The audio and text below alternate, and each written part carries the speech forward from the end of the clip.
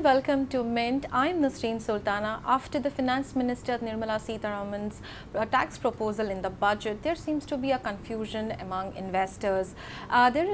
She has proposed a lot of new taxation on HNIs. There is an increase in the public float.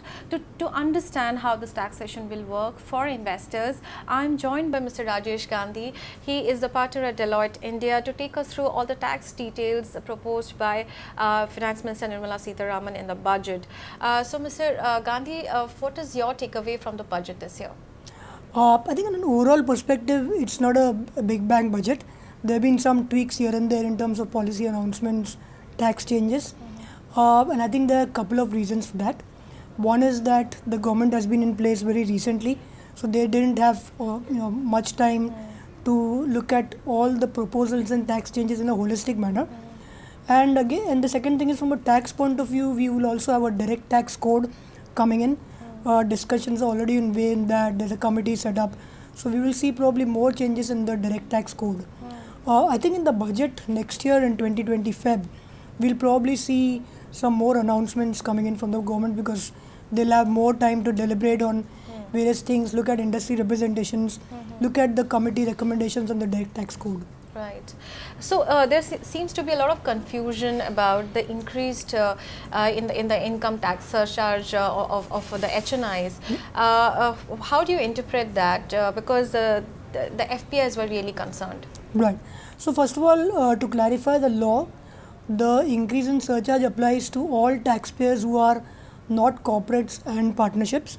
And as you rightly said, it seems to me the intention of the government was to tax the ultra high rich, the HNIs, etc. by increasing the surcharge right up to 37% for income above 5 crores.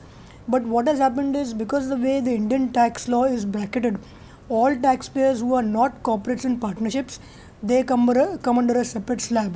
Right. So which means it covers not only individuals but other forms of taxpayers like a trust or an association of persons, etc. Now, therefore, the downside of this proposal is that it brings into fold in this increased tax rate all other kinds of taxpayers, like a trust which is set up offshore as an FPI, an AIF which is set up in India mostly as a trust, REITs, in which all of these have come under the fold. And as you can see from the press reports and the noise which is made in the last 2 days, there have been, and the government itself seems to have admitted that almost 35 to 40% of the total FPIs in India are set up as trusts. So of course there's a significant impact for them. Just to give the numbers, for example, for derivative income, the tax rate will increase from around 35% including surcharge to almost 42%. Right. Just almost 40% of your income gets shaved off as taxes. Similarly, for short-term gains, the rate increases from 17 to 21.5. So quite a significant impact for FPIs. And being the fund industry, there might be, between April and now, there might be a situation where investors would have already exited. So, how do you recover taxes from those investors? Because the law applies from April 1. So, there is some amount of concern in the community. Right, right. Just to deviate from the proposal, want to understand from you, globally, what is the taxation for this category of income earners? Yeah, so globally it depends, because in most of the jurisdictions, if you are investing offshore, then you are not taxed in the source country in which you are investing. So whether you take most of the European countries, you take China for example, China is a good comparison for India, in Singapore, Hong Kong, if you are an offshore investor, that country doesn't tax you.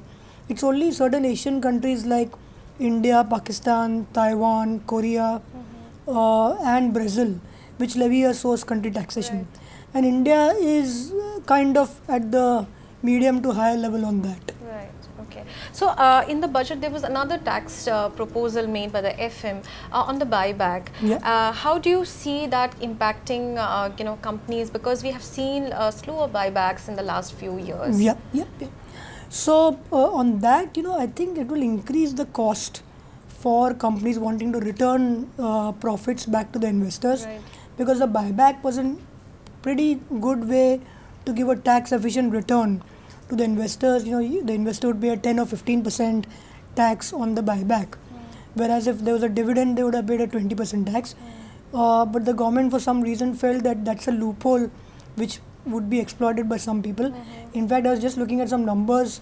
In this year alone, almost $9 billion worth of buyback have been either done or planned. So that's a significant amount of taxes which the government hopes to collect. I would think more and more companies would want to do a dividend distribution now after this law change, because buyback from a regulatory point of view is a cumbersome process. Unless somebody wants to alter their promoter holding, reduce capital genuinely, I think the use of buyback will reduce. And I think the other challenge is there have been some companies like Infosys who have planned the buyback in the last few months. The fact that they are now going to make the payment after July 5th in the budget date, they will also be hit by this regime. So it changes the whole dynamics and calculations. Maybe I think the government should give some leeway for those companies which had proposed a buyback before the budget, but they are making the payment. But there is no clarity on how it's going to be imposed on the ongoing buybacks or those which have been announced after 5th of July, isn't it? Yeah, the way if you read the law right now, it applies to all payments which are made after 5th of July. Okay, even so the ongoing ones as well. Okay. But there is no clarity coming from the government, or do you think anything that was happening after, what has been happening after July 5th will be taxed? So I don't, whatever I know a little bit, I don't think there's been any discussion happening at the government level. But ideally they should be clarifying in one way or the other to say that either it will apply to existing buybacks or not. Right. So another tax proposal that was made by the FM is on the STT on the derivative markets. So how do you think it's going to impact the market or the sentiments? Right. So on the STT, just to clarify what the provision today is, there's a 0.125% surcharge levied on option contracts at the entire settlement price, which is the gross value of the contract. Now this was significantly increasing the tax cost of doing an option contract, and many times investors used to do a reverse contract just to ensure that they don't have to pay the taxes on settlement. Now with this clarification to say that the tax will be levied on the difference between settlement price and strike price, I think it is very fair, because then which means you're paying tax only on the economic gain, which will therefore give a boost to futures options trading in the market. So I think it's a fair amendment and a good development. Right. Another proposal that she made is on the relaxation for offshore fund managers in India. Do you think that will make India attractive? So I think there's been a demand from the industry in the last 3-4 years since the time it's called a 9A, Section 9A regime.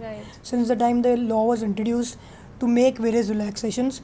To my mind, the simplest way they could relax the whole thing is to align the income tax provisions with the SEBI provisions and say that once you're a SEBI registered FPI and you obviously fulfill the conditions as per the SEBI FPI regulations, you will automatically get the benefit of 9A. But for whatever reason, income tax law has its own set of conditions. The government has tried to relax in the last 2-3 years certain conditions, so it has been made a little less harsher and more diluted. In this budget, one condition which I thought was important is they said that the payment made by the fund to the fund manager need not be at an arm's length or a transfer pricing based price, which I think is useful, because if a tax officer or a transfer pricing officer makes an adjustment, that could have resulted in, after a 3-year period, denial of the benefit to the fund manager, so which is a good relaxation. But then there are still various conditions. For example, one of the conditions says that the investment of resident Indians in the offshore fund should not be more than 5%. Now why should that condition be? Because in the FPI regulations, residents are allowed to invest up to 50%. Similarly, there's a condition which says that the fund should not invest more than 20% of its money in a single company. Again, SEBI regulations don't restrict you that way. So you think these are kind of... these are roadblocks which are discouraging more and more players to make use of this wonderful amendment under 9A. And I think once SEBI and income tax regulations are aligned, we'll see more interest from fund managers. Okay. So my last question is on the regulatory changes that has been proposed. What's your take? Yeah, so on the regulatory side, we heard some good announcements from the FM in her speech. For example, she said that the cap up to which an FPI can invest will be increased from 24% up to the sectoral cap.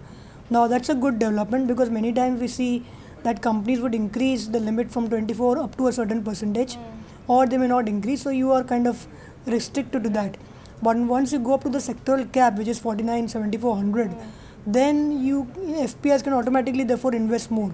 So I would expect some more inflows coming in the market. Any estimation you have made what kind of money would be expected? No, not really. I mean, I don't want to risk putting some numbers. It's very difficult to do that, because the other point is that a promoter or a company can, by passing a board resolution, reduce that.